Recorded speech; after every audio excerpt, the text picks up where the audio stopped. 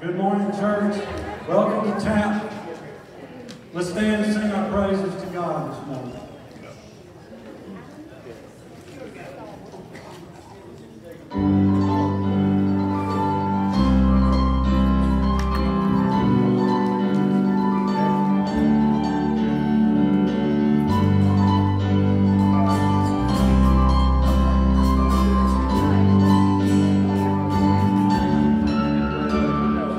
These are the days of Elijah.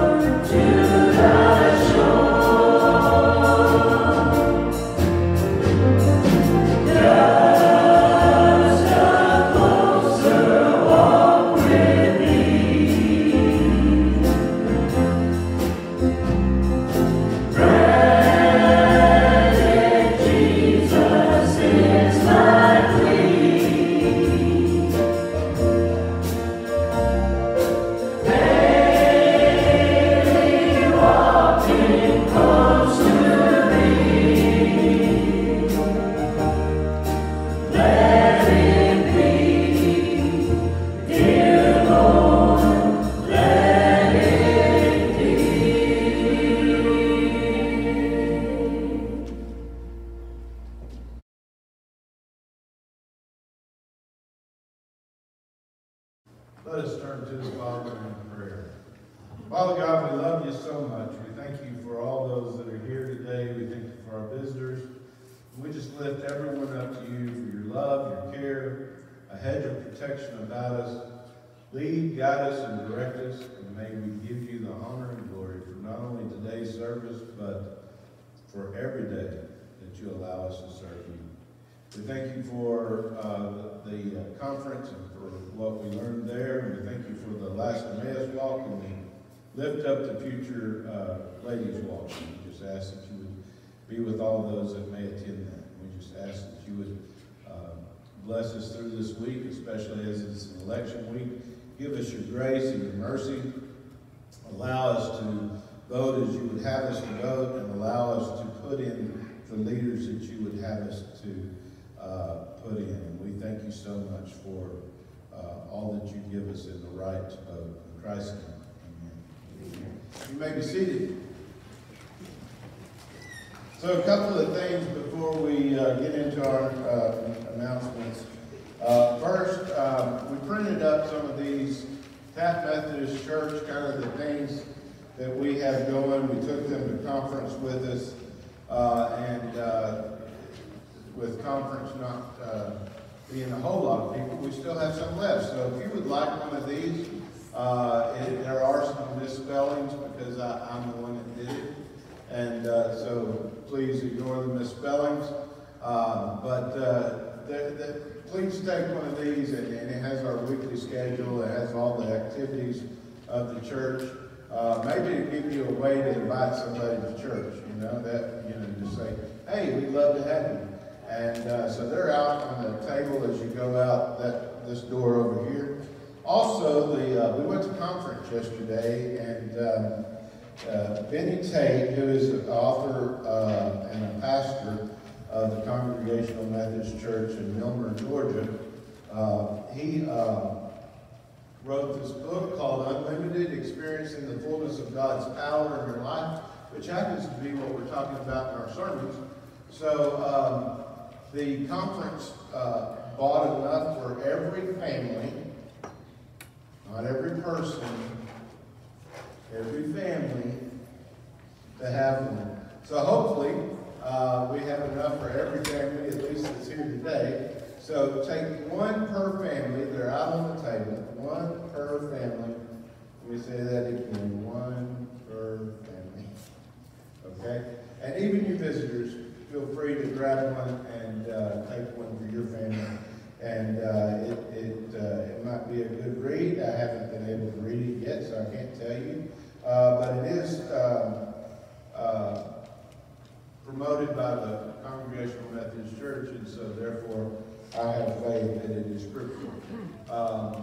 And therefore I recommend it to you. So one per family. If you're not going to read it, if you're just going to throw it on the shelf and say, oh, that's great, let somebody else have your copy. I know that some people are not readers. I personally am not one of those that likes to read a lot, but y'all have forced me into it to keep up with me. So I'm reading the best I can. So feel free to grab that. Let me give you a report on conference.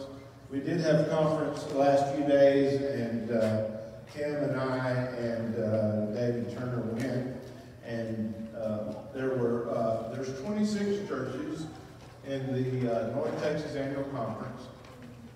Wow, 26 churches.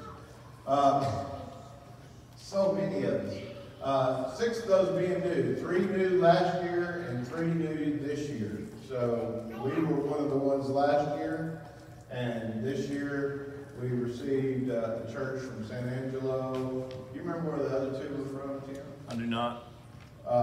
And 2 from somewhere else. Maybe one of those was Lone Star. Yes. One of those may have been Lone Star. Yes. But anyway, so some things that you might be interested in are the missions that we serve. And so the missions that the North Texas Annual Conference reaches out to are as follows. First, we have Belize, and Belize is directed by what's his name? Charlie Joe. Charlie Joe. Belize Mission Field. Charlie Joe and Cynthia Green. So from to tell us all about his ministry, and he's going to do a Zoom call at some point with us, where he'll answer questions for us and let us know what's going on in Belize. And so I've invited Old Boston to come to that as well. Another mission that we have is the New Mexico Navajo mission field, headed up by Sybil Vermillion. We have the Haiti mission field, headed up by Don and April Knapp.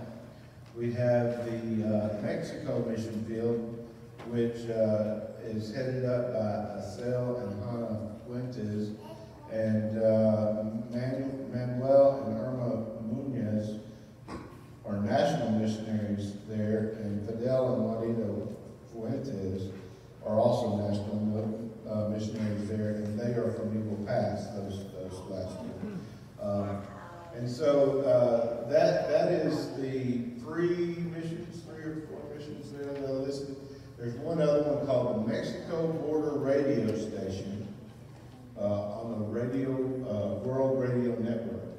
And that is headed up by Florence Tingle, and they're in Bar, Texas. So that is another one that we have opportunity for.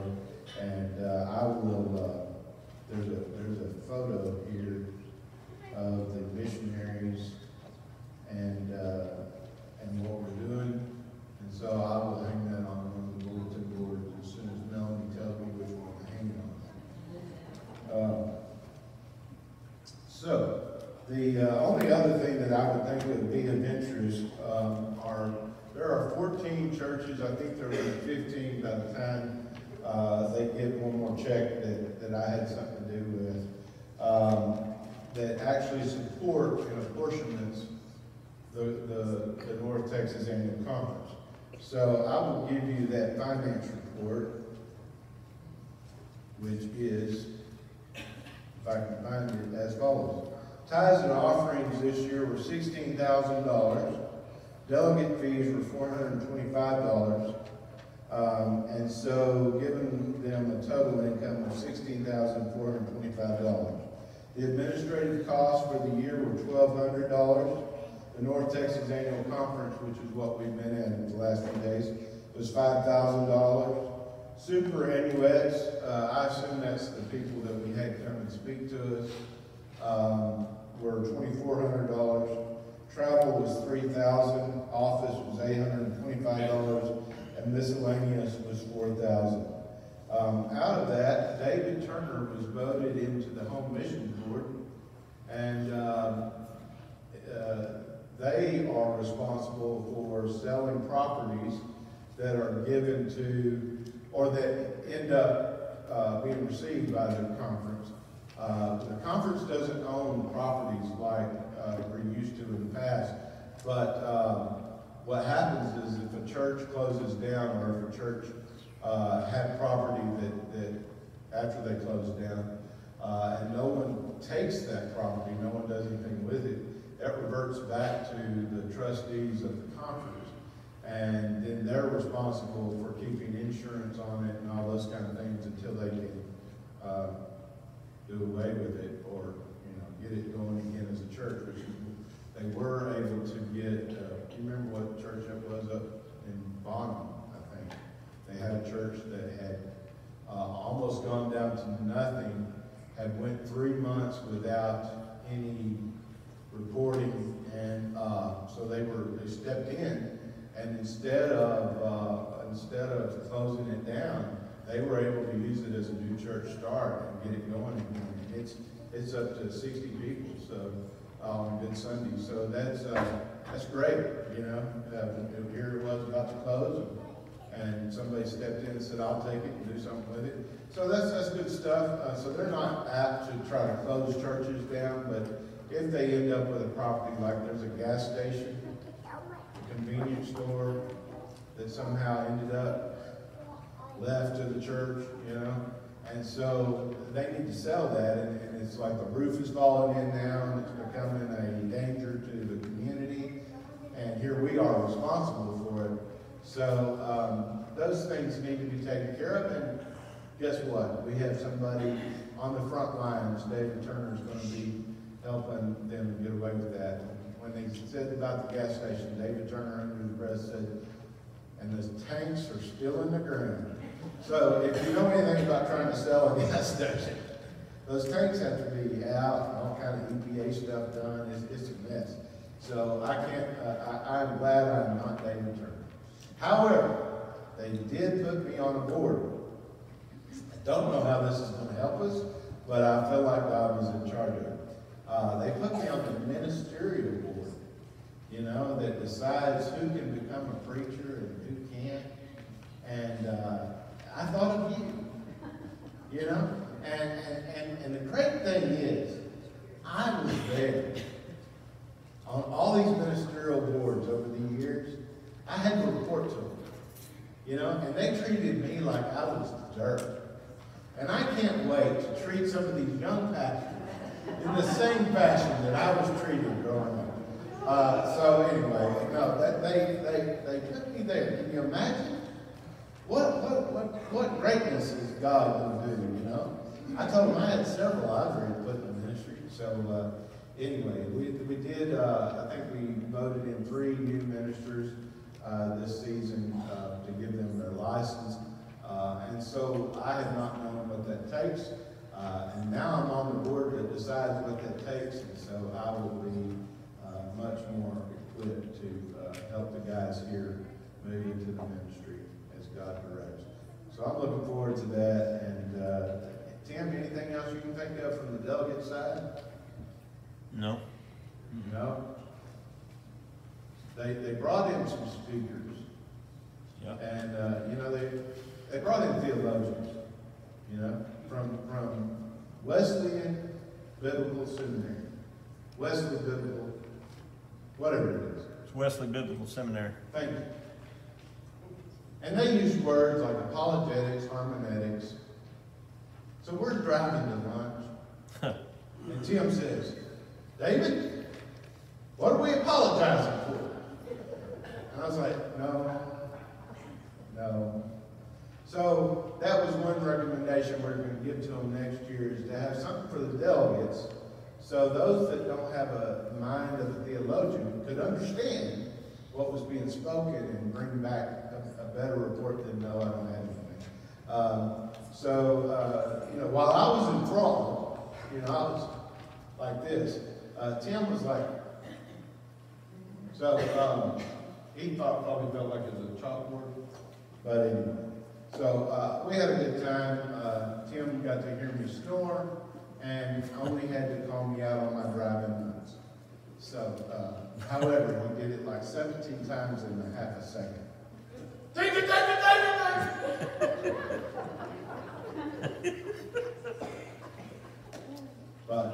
But we made it back home safe and sound. We're here. Your insurance agent is proud of you. His faith has improved. You know, there's nothing like testing your faith by riding with the preacher. Amen. All right, let us move forward. Are there any other announcements that we need to look at this week? Yes, sir. Upward basketball ceremony tomorrow night at 6 o'clock in here. Upward basketball ceremony tomorrow night at 6 o'clock in here. Yes, youth directors and children's directors? I don't know. Yeah, Michael there yet? We don't have much time. Well, they used up a lot of announcement time. Can you Keep on. See if I can't preach you. Okay, we've got a lot of dates, so we're going to be reminding you as it gets closer, but we're going to go ahead and tell you some of the upcoming things, since there's a lot going on with the children and youth program this time of year. The next thing we have is youth lunch. Next Sunday, we're going to go to Tacos for Life after service. Pretty cool thing about Tacos for Life, every meal that's purchased there, they provide a meal for the needy or the hungry children. So we want to go support that. And then, Then the next after that is going to be March 24th, which is Palm Sunday. That will be our Easter family gathering in the gym and outside. We're going to have obstacle course, hot dogs, scavenger hunt in a few weeks. So that's March 24th. We'll have face paint, lots of things going on. We're gonna do it a little bit different this year. We're gonna do the scavenger hunt instead of our egg hunt. We'll have games.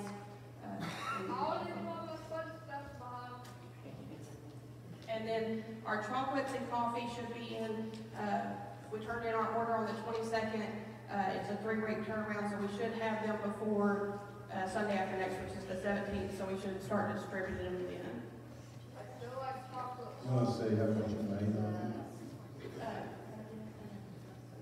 If you weren't here last Sunday, we made $1,490 off that, and we really appreciate everybody's participation.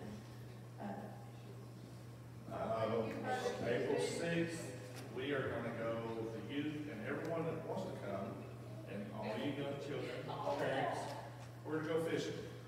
Elk Meadows has opened the gates for us to come fish there. They're gonna provide a meal for us. We just need a head count. We'll be there probably from 8 till 12, just fishing on the dock, whatever we catch, so we catch we're leaving. And it's gonna be instructors, so. it? And Please come. what is it? April 6th. Addington. The children, this is for youth and children. If your children are under 8, they will need an adult with them.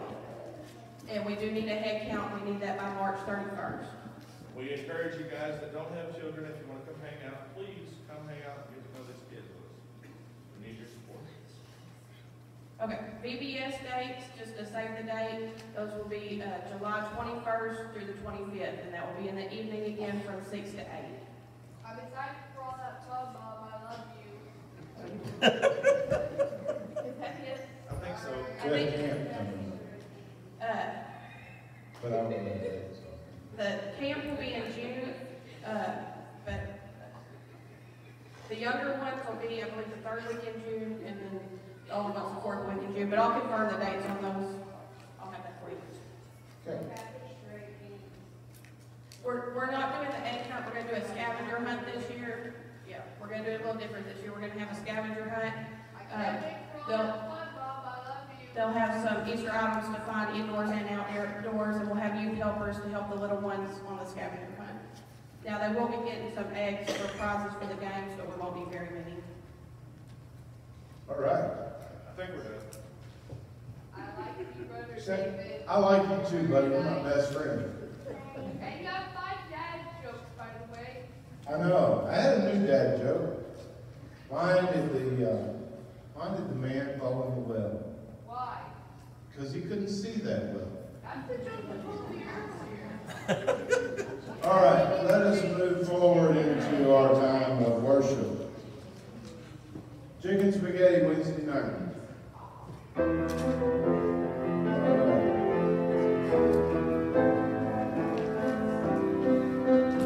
Let us stand and sing praise song.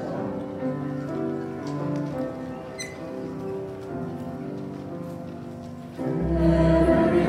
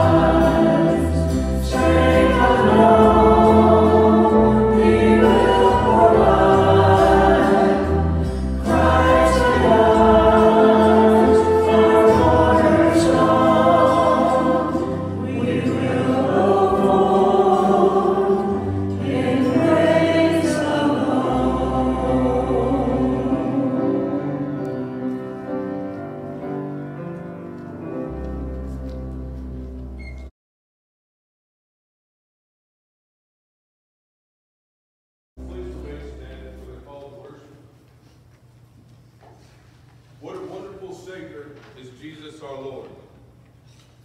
He is Son of God and Son of Man. In the flesh he suffered all the trials of man, yet as Son of God he brought salvation for all of mankind. Jesus is Lord.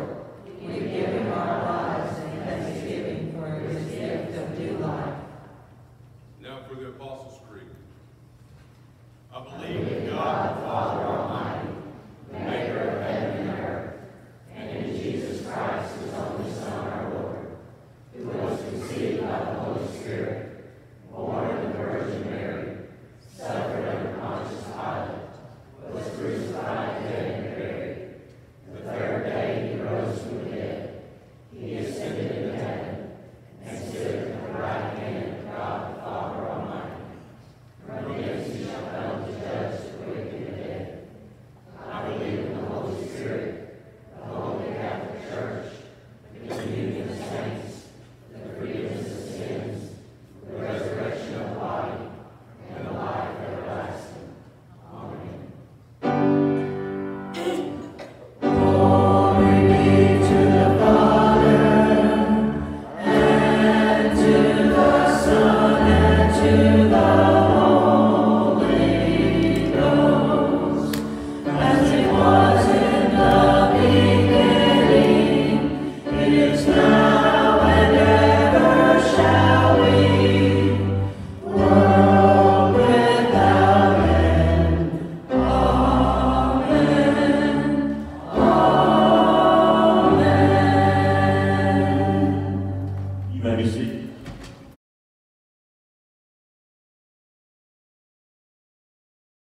We come to a time in our worship service now. We're going to open up communion rail. If you want to come forward and pray. A few things. Pray for the family of Kyle Kumashowski. He is the son of Darla and Amy Dyke and Mike Kumashowski. He passed away yesterday and leaves behind some children, a brother and sister, and grandparents and parents that are mourning loss of his death. Pray for the people that are still going through chemotherapy and radiation and treatment of their cancer. Bobby Kilmer, Jerry Scoggin, Stephanie Clark. Not Stephanie Clark, Charlie Clark, I'm sorry. And Kim Joyner Lee, who she's finished with one round of chemotherapy, but just pray that it won't come back, that it will stay in remission. But anyway, we'll open up the communion rail now for you to come forward and pray if you so choose.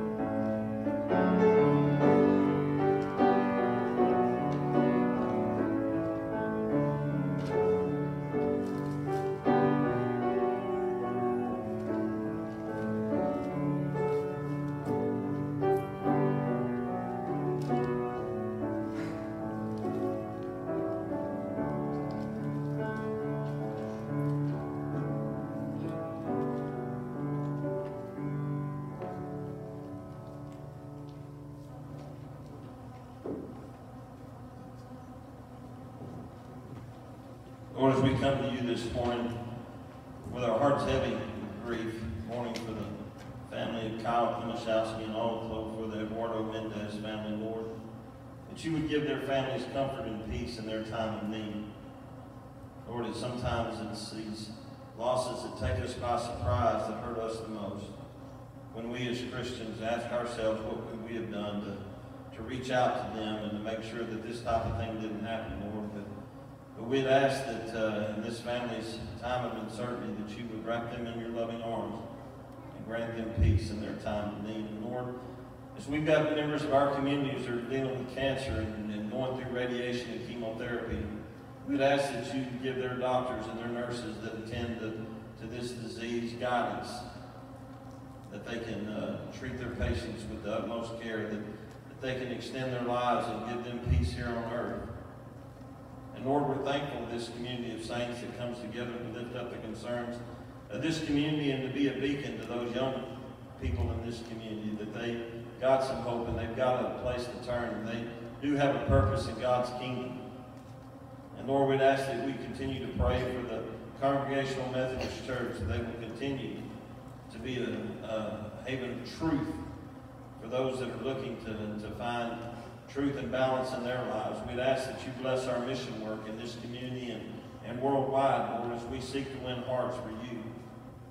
Lord, give us a purpose, give us a mission, and let us get behind it wholeheartedly, Lord, with the fervor of John the Baptist, that he knew his purpose in life, that he knew what you had intended for him to do, to pave the way for those that would follow Jesus Christ. And Lord, let others see Jesus Christ in us, in our daily lives, in our workaday worlds, and in each and everything that we do outside of this church. Lord, we'd ask that you allow others to see Christ at work in us. And Lord, we're thankful for this group of believers that give so wholeheartedly of themselves to the work that's going on here at church. And Lord, we're thankful for the recognition that Margie Manning received for her efforts of humanitarian toward this community, and that she's a great ambassador for Christ for Taft Methodist Church. Lord, continue to bless each and every endeavor that we undertake. We'll ask all these things in the name of your Son, Jesus Christ, who taught us to pray. Our Father, who art in heaven, hallowed be thy name. Thy kingdom come, thy will be done, on earth as it is in heaven. Give us this day our daily bread, and forgive us our trespasses, as we forgive those who trespass against us. And lead us not into temptation, but deliver us from evil. For thine is the kingdom, and the power, and the glory forever. Amen.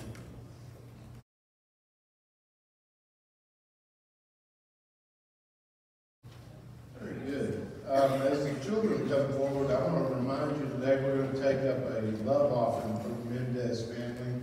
And the way we're going to do that is, if it's all right with the finance people that are here, they can look at me and nod yes or no.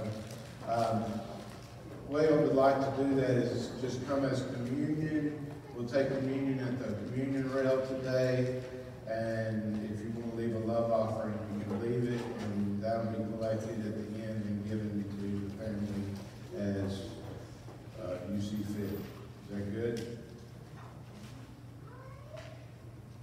I feel like one of the kids.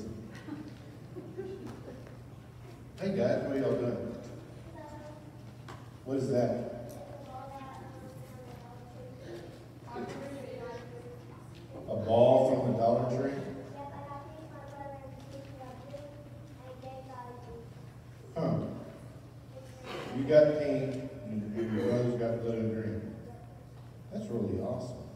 What color did I get? I didn't, what? What? Why didn't I get one? Oh, that's about right. That's about right. Well, you know what, in John 15, do you ever use electricity? Yeah? What do you use electricity for? To turn on the lights? What else? To use a TV and the electronics. Hence the word electric, right? Electronics. That's awesome. Yeah. Do you ever use an extension cord? Yes. What does it do? It helps you plug in things. Helps you plug in things. Into what? TVs and Alexa. And to electricity, right? And electricity gives us what? What else? What does it happen when it's... Yeah, but what is that? What is this? Well, it's lightning, but what do we call it? Is it called power? Yeah. Wow. Did you know that, yes? Yes, really soon. I'm going to pray. All right. So, Jesus wants us to be plugged into Him. Did you know that?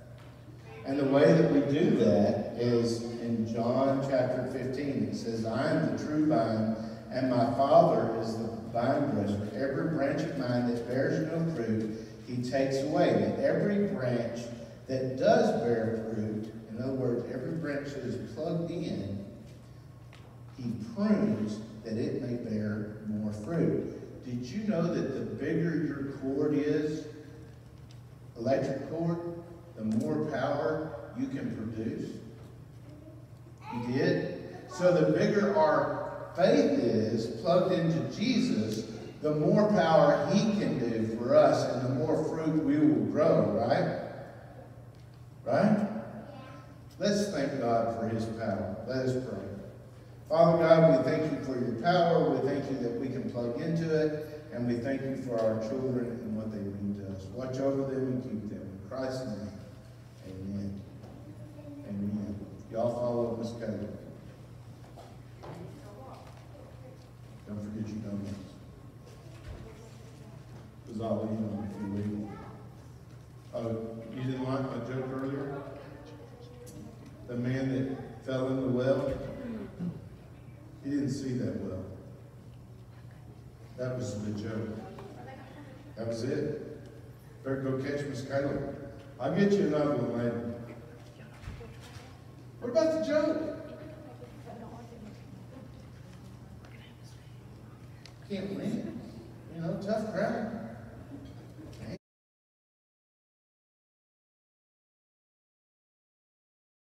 All right. I can have our ushers come forward for our time together with tithes and offerings.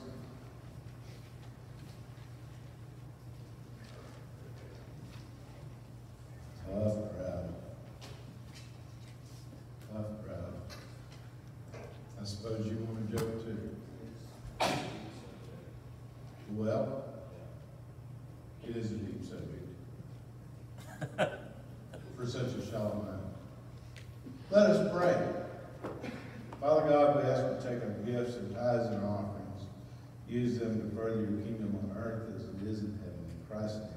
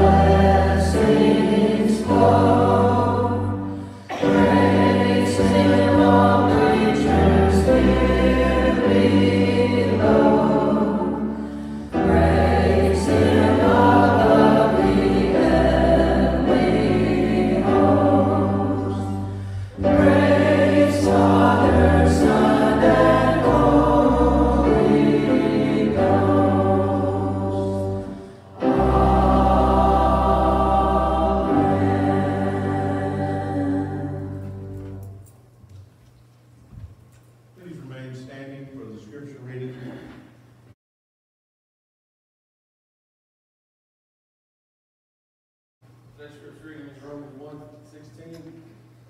For I am not ashamed of the gospel, because it is the power of God that brings salvation to everyone who believes, first to the Jew, then to the Gentile. It's the word of God, the people of God.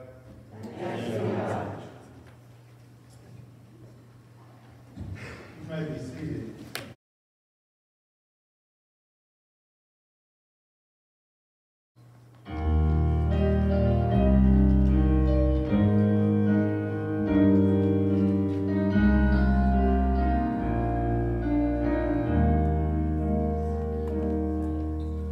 Princes and paupers, sons and daughters, kneel at the throne of grace.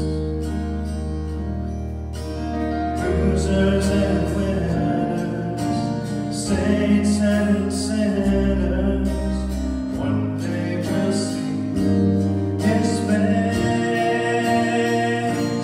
and we all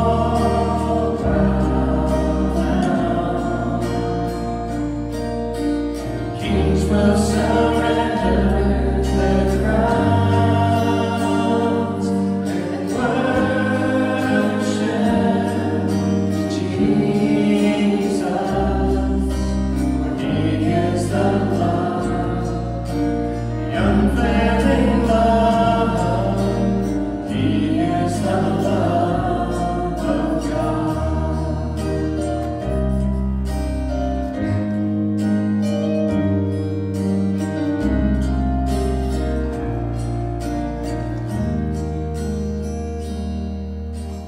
Summer and winter, the mountains and the rivers whisper our Savior's name. Awesome and holy, He's a friend to the lonely. Forever His love will reign, and we all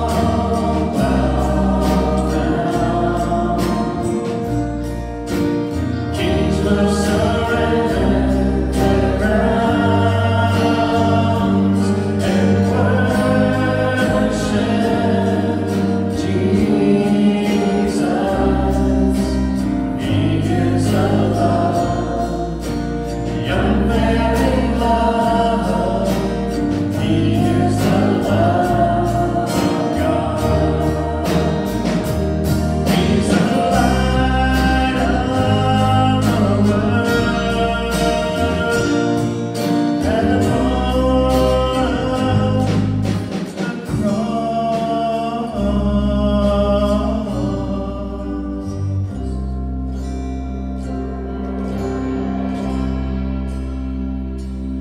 And we all bow down.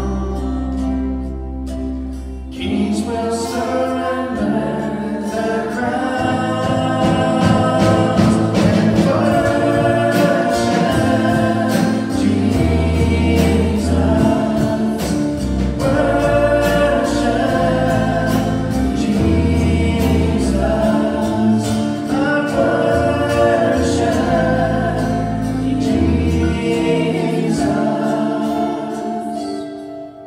For He is the love, the unfailing love.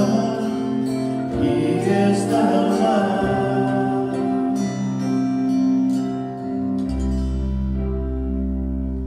of God.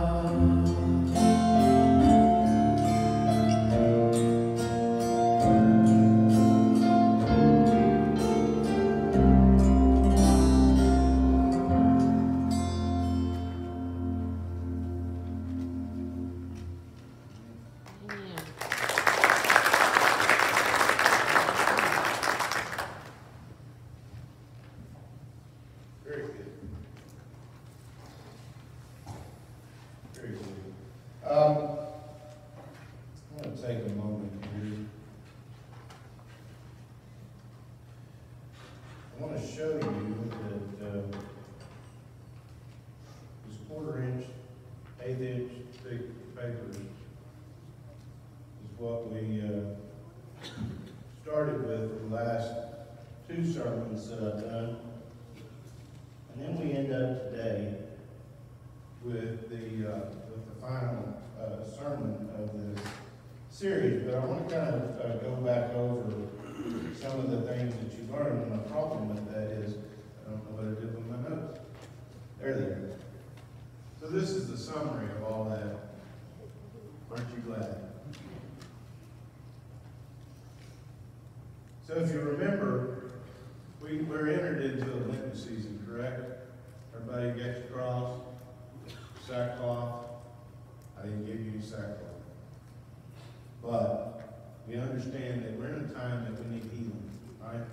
We're in a time that we examine our lives and decide what is it that we need to remove that stands between us and our relationship with God, or what is it that we need to take on to improve that relationship with God.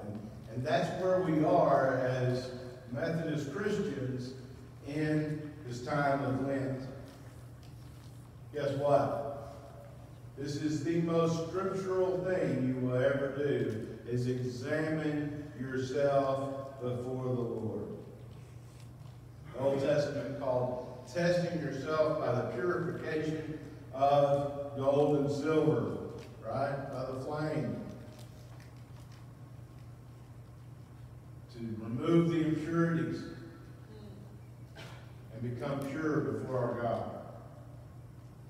If you remember a few weeks back, we talked about the first thing that we need to do to receive this healing is to tap into the power of God. As Christians, you have been given the authority to overcome the evils of this world by the authority of God through Jesus Christ and His power. We tap into that power, if you remember, by faith, anointing, very good, and prayer. Thank you. Faith, anointing, and prayer. Right? How do we get to faith? Through repentance. Right? How do we get to anointing? By coming into the body of Christ. And how do we pray? What was it? Daily, moment to moment. Now, then we talked about when God releases it. We talked about being an active Christian versus being a reactive Christian, right? And an active Christian is one that does what? Prays. Does all the things that we're supposed to do in a relationship before. How many of you, your wife only talks to you when it's time to take the trash out?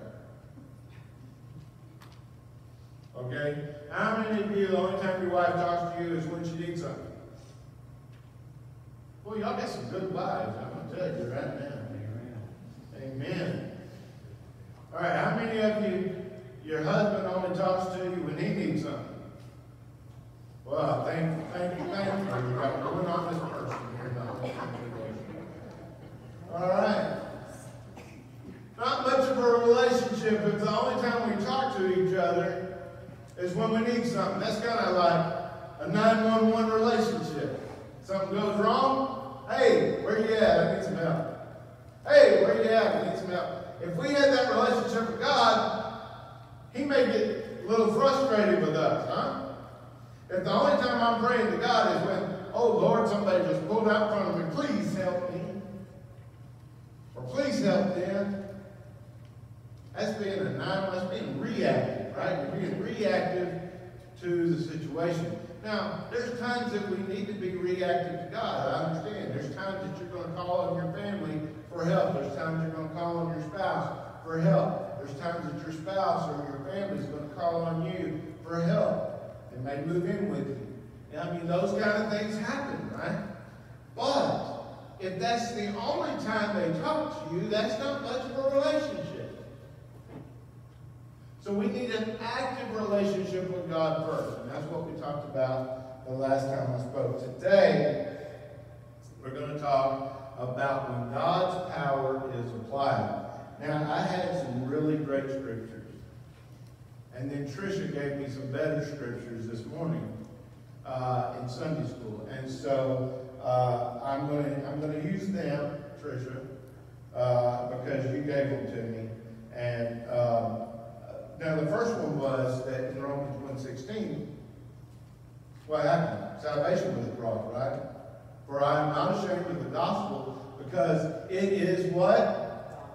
The power of God that does what? Brings salvation. Folks, God's power brings salvation to your life. It brings hope to your life. It brings a future to your life. It brings something that is for your good, as Jeremiah 29 says, and not for your bad. It is something that brings you out of the bad times and into a time of sustaining. Now, you say, well, that mean I'm going to always have good times? No. In this life, you will have Trials. troubles, struggles. In this world, you will have sorrow and struggles, but do not fear, for what? God's power in Jesus Christ has overcome the world. Guess what? Just like I told the kids a while ago, you are plugged in to that power when you become a Christian that has repented and believed in the name of Jesus Christ. He that believes in me, though he were dead, yet shall he live. Folks, when God's power came back, it defeated sin and death. But you must receive it. So, thanks to Tricia, I'm going to turn to Ephesians, and we'll come back to those scriptures I gave you. Ephesians chapter 1, starting in verse 7. Let's go to 18. I pray that the eyes of your heart may be enlightened, in order that you may know the hope. Eyes open, so that you will know hope. Right?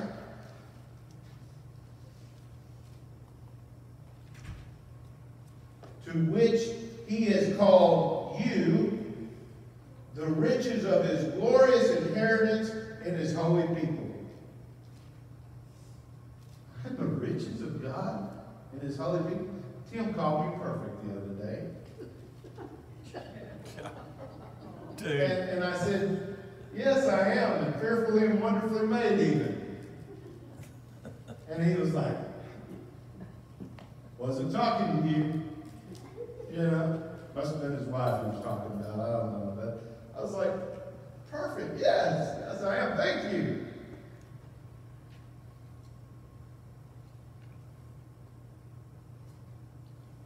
Glorious inheritance in his holy people, and his incomparably great power. Did you hear that?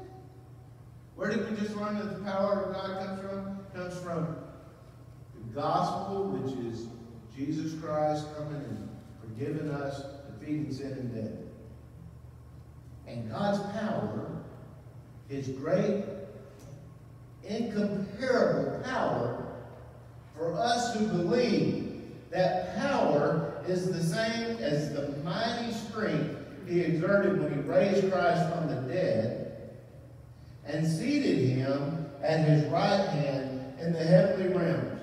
Now, folks, I don't know if you remember the story, but God's power was so powerful that when he raised Jesus Christ, other people got up and walked around.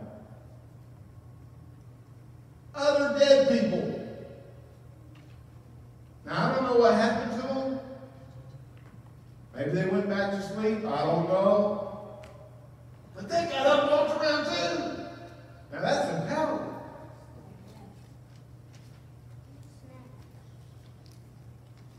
Far above all rule and authority, power and dominion. What? The world doesn't have power over me or dominion over me? And every name that is invoked, not only in the present age, but also in the one to come. So that means that nothing that is to come, nothing that has come since we've been born, do you know how much stuff has changed since you and I have been alive? A lot. I wrote it down the other day. I wrote all kinds of stuff that we've gone through that have changed, the things that have changed. You know one thing that has not changed? God. God's Word. Jesus says, I am the same today, tomorrow, and forever, right? And God placed all things, wait. Not only the present age, but also the one to come. And God placed all things under his feet and appointed him to be head over everything. So Jesus is head over everything for the church. Remember what Jesus said about, we always try to say, well, that's the Old Testament. That's the Old Testament. What did Jesus say about the Old Testament law? He said, I didn't come to abolish the law, I came to fulfill it. Fulfill it.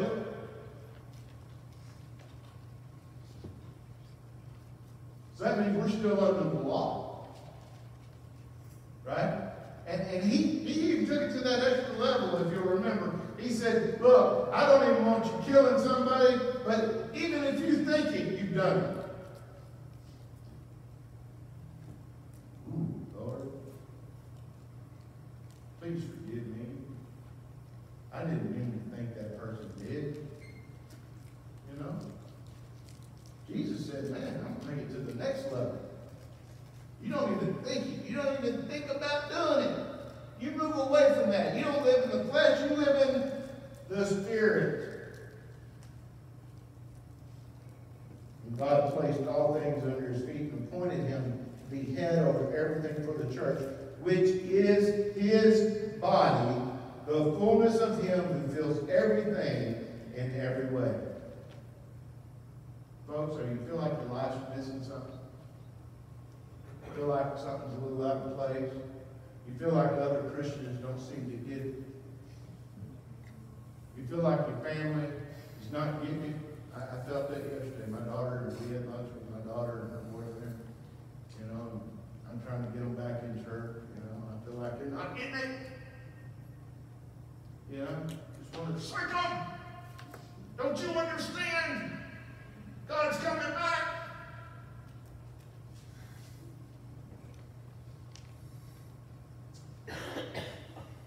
My saving grace on her. If you raise them up in the way they should go, they will not depart when they are old. Now that's a paraphrase. I can't wait till she gets old. Boy, am I going to give it to her then. But she's got to buy my nursing home. As for you who were dead in your transgressions and sins in which you used to live, when you followed the ways of the world and of the ruler of the kingdom of the air, the Spirit who is now at work in those who are disobedient, all of us also lived among them at one time, gratifying the cravings of our flesh and following its desires and thoughts. Like the rest, we were by nature deserving of wrath. Folks, we deserve wrath. God gave us love. We deserved an authority of punishment. God gave us Jesus Christ and delivered us from that. Yesterday, or last few days at conference, they said the way we test our faith, right? The way we test whether the church is doing what it should be doing is you go all the way back to the apostles, and then you go from the apostles to Jesus Christ. And if they were doing it, we ought to be doing it. If they were living that way, we ought to be living that way. Right? And so it's hard for us sometimes because we get lost in the traditions of things. We get lost in the feelings. I feel like we ought to be doing it this way instead of I believe we ought to do it this way. And we get lost in that, and we think, well, it's okay as long as they feel like that's where they need to be. No! Be scriptural. Did the apostles do it? Did Jesus do it? Do y'all remember how he talked to the church? That's apologetics, by the way, if you want to understand what apologetics were. It's everything Jesus said to the Pharisees and scribes. He was defending who he was according to their scripture. That's apologetics. When you defend your faith, that's apologetics. Okay? But because of his great love for us, God, who is rich in mercy, made us alive with Christ even when we were dead in transgressions. It is by grace you have been saved. By what? Grace. So it's not anything we did. I mean, we're called to live a certain way, but isn't that, even living the best life you could live is not good enough to give you grace, except for God gives it to us through Jesus Christ. You can only accept it. However, does that give you the right to go live like a heathen?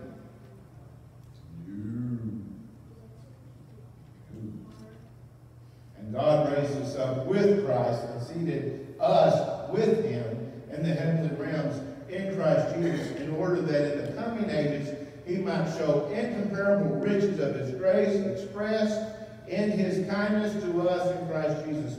For it is by grace you have been saved through faith. Remember what I said a while ago? Gotta have faith. There used to be a song, George Michael. Gotta have faith, faith, faith. Okay. Some of you aren't that old. Some of you are too old. Gotta have faith. For it is by grace you have been saved through faith, and this is not from yourselves. It is a gift. It is the gift of God, not by works, so no one can boast. For we are God's handiwork, created in Christ Jesus to do good works, which God prepared in advance for us to do. Now, the last 2 weeks, or the last 2 times I've preached, I've given you all a list of things that God's power does. So I'm going to give you that list today. We're going to close with this. Here's the list. If I can find it.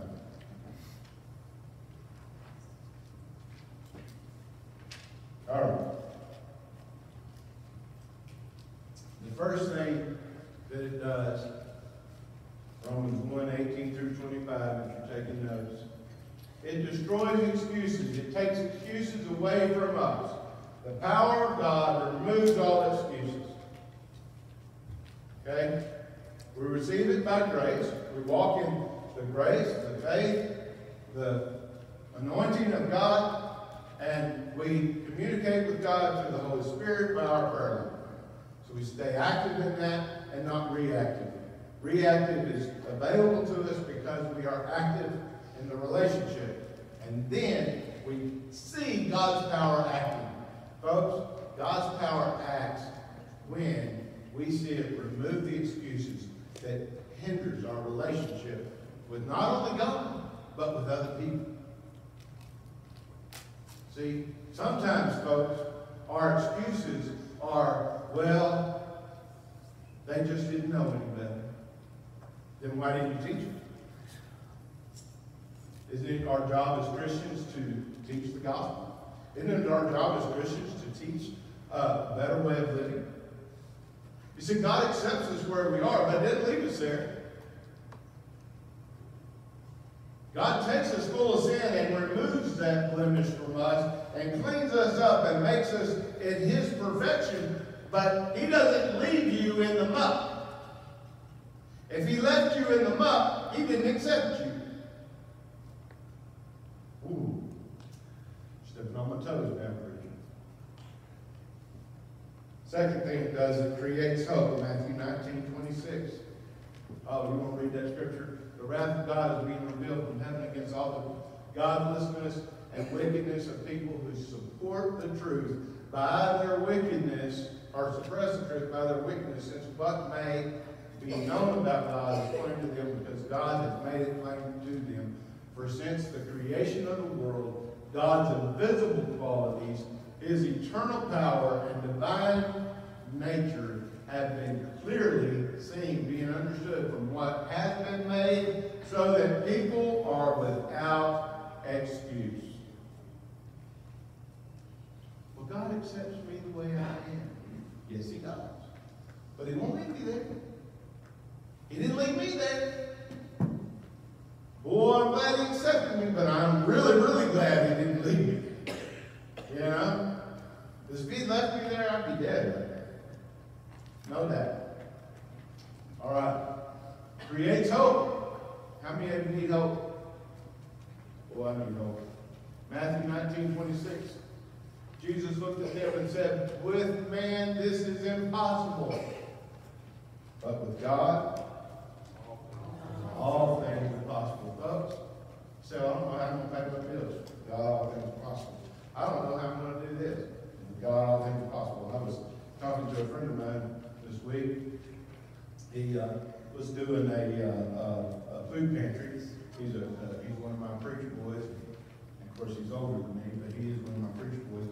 And he's covering a church down in Florida, Texas. And he was telling all of them, he said, man, we need an awning out here. We need to get out from under. We got to deliver the food in the rain. So he calls me, he's telling me the story. And I'm like, yeah, what happened? He said, well, I told them that we needed an awning. They said, we don't have the money for that. I said, I understand that. He said, I do too. So I went home and I prayed about it. I said, you did? What happened? He said, I prayed and made a phone call. Yeah? He said, the first 2 phone calls failed, but the third one, the guy offered me a 40 by 20 or something awning. He said, all I got to do is let him advertise his awning business on there. He's from a Baptist church down in Woodland. I said, really? He said, yeah, but the problem is I called the people and they said, how did you do that? What if he wants to advertise something else? What if this and what if that? Are you kidding me? God just gave you an awning and you're going to say, well, what if? That sounds like the children of Israel, don't it? Mm-hmm. What if them giants step on us? You know? Power of God. With God, all things are possible. All right, number 3, develops confidence.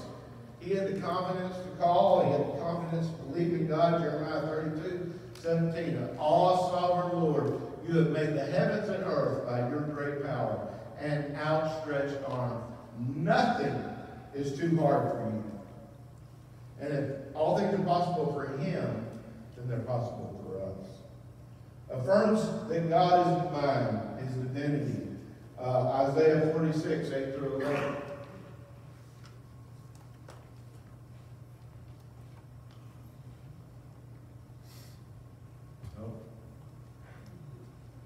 You don't have that one? There it is.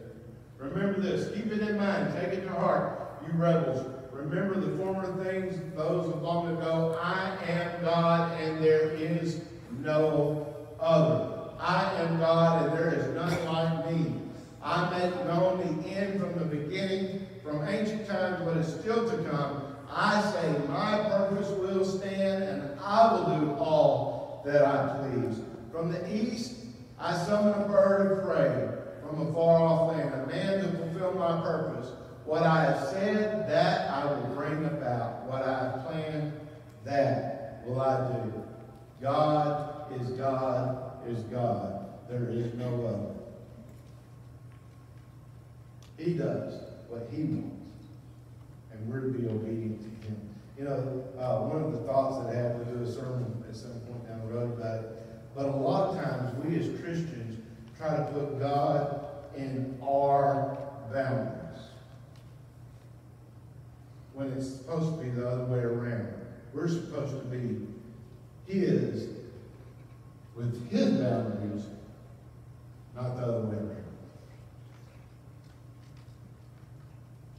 Fifth, it produces assurance. Ephesians 3:20-21. Now to him who is able to do immeasurably more than all we ask or imagine, according to his power that is at work within us, to him be glory in the church and in Christ Jesus throughout all generations, forever and ever. Amen.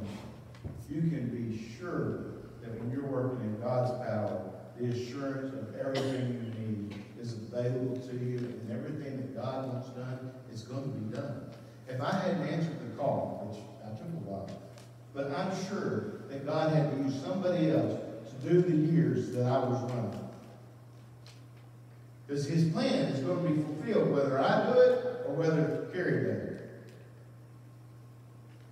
And I've seen him move people out of the way because they wouldn't be obedient and use somebody else. I don't want to get caught in that web again. Finally, it celebrates weakness. But without God, we're nothing. Without God, we're weak. Without God, we're weak-minded. Without God, we struggle worse than we should. Without the body of Christ supporting one another, we struggle more than we should. Folks, we need each other in the body of Christ. But he said to me, my grace is sufficient for you, for my power is made perfect in what? Weakness. You know, you're going to feel at times, I just can't handle this. I just don't know what to do.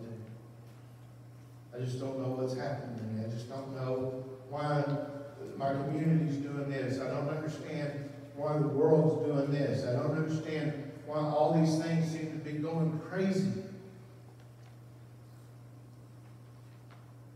God's grace and power is not only sufficient, but made perfect in our weakness. God wants to prove that he can do things not because of you, but in spite of you. In spite of us.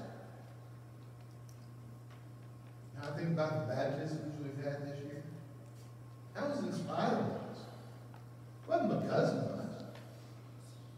God had a relationship he wanted to start with those people, and in spite of us, God sent them here. You know? Sometimes the church has to be a hospital, right? Right? We're all emotionally sick, we're all spiritually sick, and we come in here and you gotta help me. I need a prescription. Give me some of God's word. Right? Fill me up. Therefore, I will boast all the more gladly about my weaknesses, so that Christ's power may rest on me. That is why, for Christ's sake, I delight in weakness, and in insults, and in hardships, and in persecutions, and difficulties. For when I am weak, then, because of God, I am strong.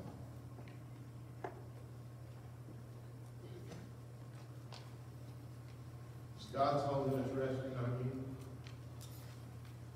Is the love of Jesus Christ being revealed to you? Are you revealing the love of Christ to others?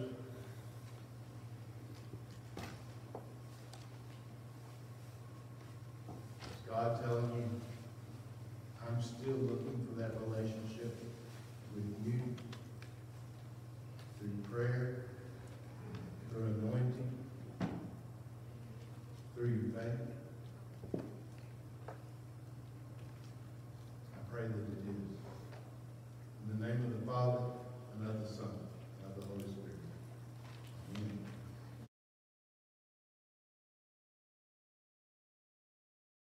We're going to have communion today, so I get you ushers to stand. And if we would, we'll just take it up here at the offering, communion rail, so that we can leave a love offering on the Mendez family. If you don't know what happened to the Mendez family, that's two of our kids that come.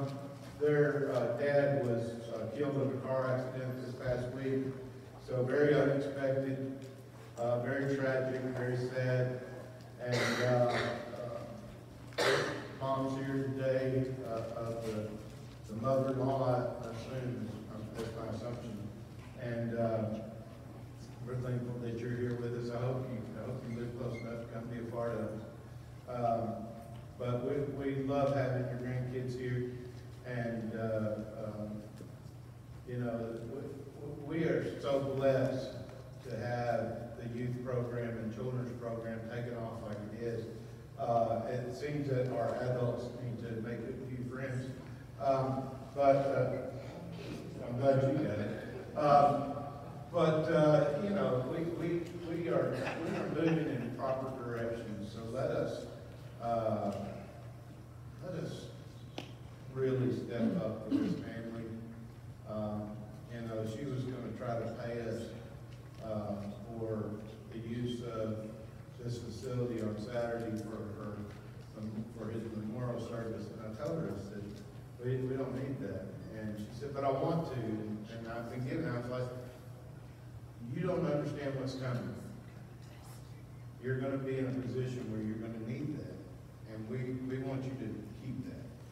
And so, anyway, if you would put them on your prayer list, and I know what it's like to lose a dad at a young age, because it happened to me, and so just remember these two kids for sure, and the wife and the family, of course, but it really, I'm sorry? There's more kids, yes there are. We have two of them, that's but yes, there are more at that home, and so remember these children. We get to love on two of them, until the others come. All right. Sir? I tell you what, Tim, I'll just shoot from the hip if you're all right with that, since it's almost noon. Christ our Lord invites to his table all who love him, who earnestly repent of their sins, and seek to live in peace with one another. Therefore, let us confess our sins before God and before one another. Merciful God, we confess that we have not loved you with our whole heart.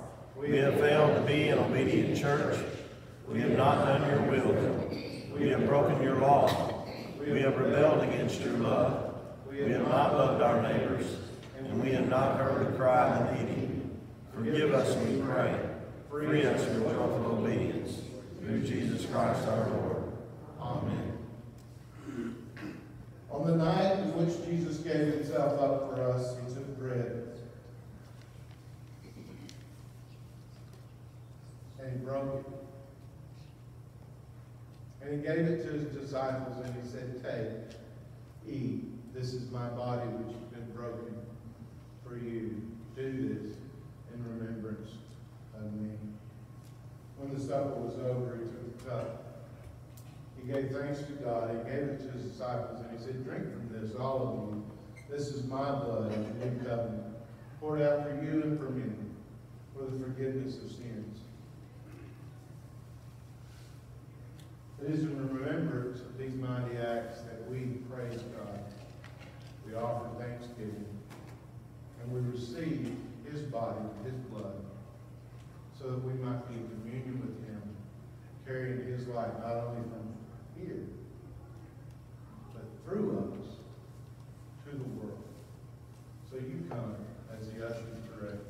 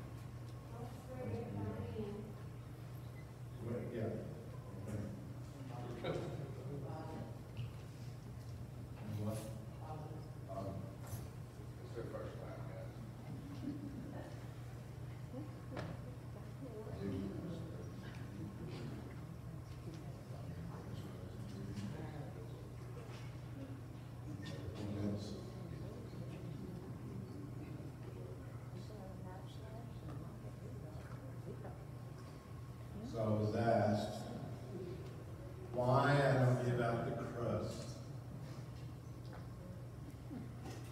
So here's a teaching moment for you. I'm sure there are some pastors who give every piece of the bread. For me, I like that we're reminded that we are still one loaf. And so I try not to give the crust of the bread because I want to be remembrance that we are one body. And that Christ remains even after we have received all of it. And therefore, there's room for more. And that is why I tend not to give crust of the bread of the body of Christ. So,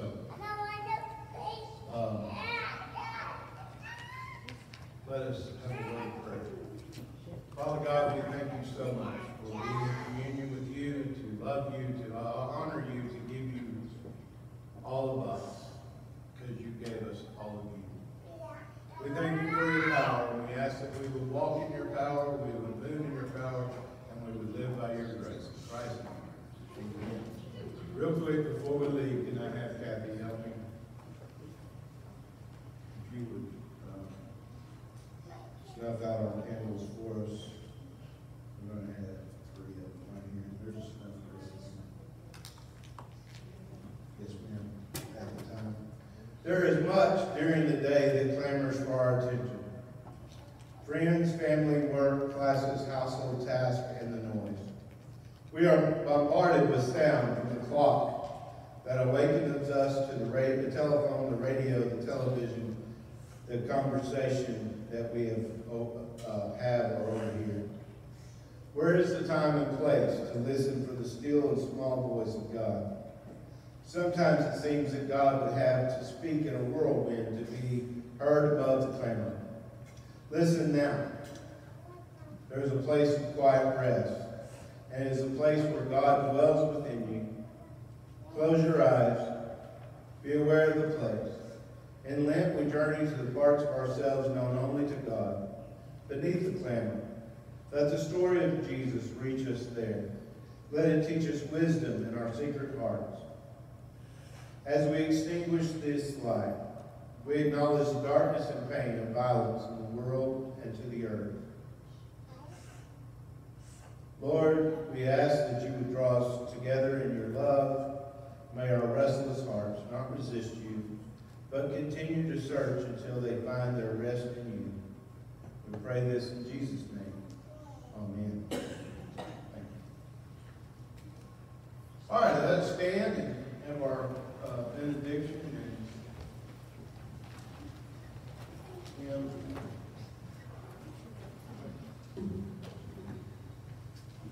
Today, if you need to make a decision in accepting Christ, joining with the body of Christ, whatever you need, if you just need some more prayer, you come as we sing verse 1 and 4 of In the Cross of Christ, I glory.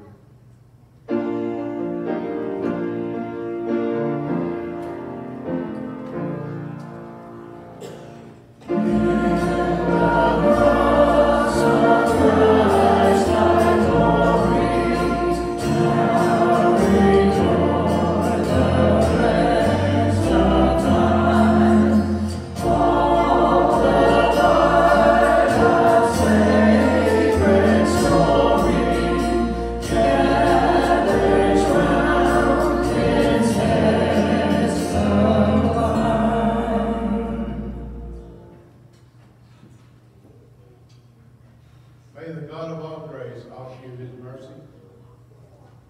May his countenance smile upon you, and most of all, may you smile to a hurting world.